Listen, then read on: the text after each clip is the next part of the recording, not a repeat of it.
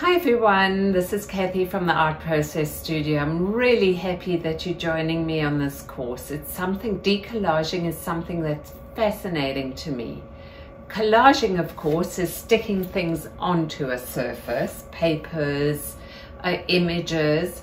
Decollaging is taking things off of a surface. So like you walk past an old wall where there are a lot of posters that have been pasted over and over each other and they've been peeled back, and that's kind of the effect that you get. So this is an example of some of the things that I'm going to teach you in this program, and also tell you what you can do with it afterwards, because it doesn't stop just here.